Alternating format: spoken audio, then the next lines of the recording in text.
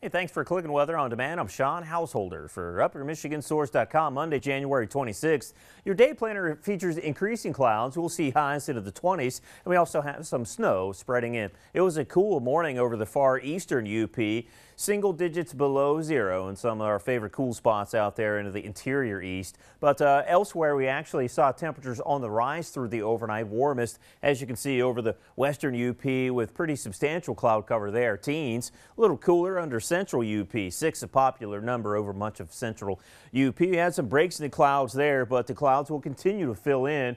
And as we can look over the western UP, some snow has just slowly been wavering over places like Ironwood and eventually is going to spread through west and central upper Michigan along this latest low. Here you can see that thing's diving fairly quickly southward and eastward, so that's spreading snow fairly quickly over south and central Wisconsin, but it's not making a lot of eastward progress, at least quite yet. Here's what's left of that high pressure ridge, which meant clear skies through the overnight, and that's what led to a chilly start to the day on the eastern UP. Of course, here's this big low pressure system. Thing is taking shape nicely. It may not look like much right now, but this thing is really going to bottom out and strengthen as it works up the Atlantic coastline. Of course, that's going to tap into abundant moisture off of the Atlantic Ocean and toss it all as snow. Blizzard warnings for those guys there. So nothing too crazy for us. We have some light snow spreading in. It's a south wind though, and that may actually bring some lake-enhanced snowfall over places like Alger, Delta, and Schoolcraft County. So we have to watch for that. But generally,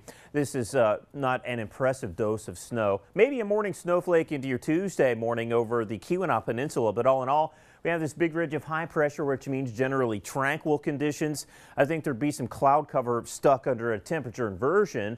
Otherwise, though, we'll call it a mix of sun and clouds. Eventually, we do see an increasing south wind Tuesday night into your Wednesday ahead of the next system.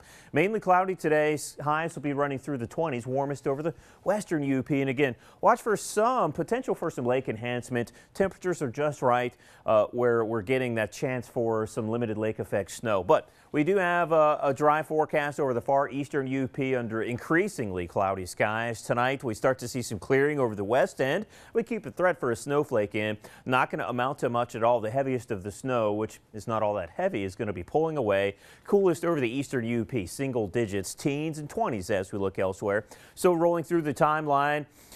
Certainly by this afternoon, we're seeing some limited accumulation. Any secondary or side street may be snow covered, but we're only picking up 1 to perhaps locally up to 3 inches of snow with some lake enhancement there, especially over Delta County, and less than an inch accumulation as we look east, even into the overnight. The TV 6-day forecast, a new system develops late Wednesday into your Thursday. There'd be some, I think there'd be better snow with that one.